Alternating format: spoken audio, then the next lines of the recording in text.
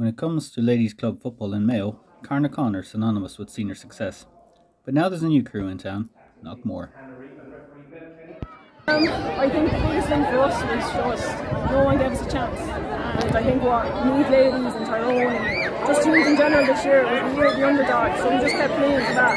I think in years gone by we always paid too much respect to probably the teams against us. So this year with Cormac and Rory, they just utilised our strengths and we just played to our strengths instead of just going out worrying about the other team. I think it just paid off for them today. That was Knockmore captain Shauna Howley, who tells us there could be much more to come from this young team.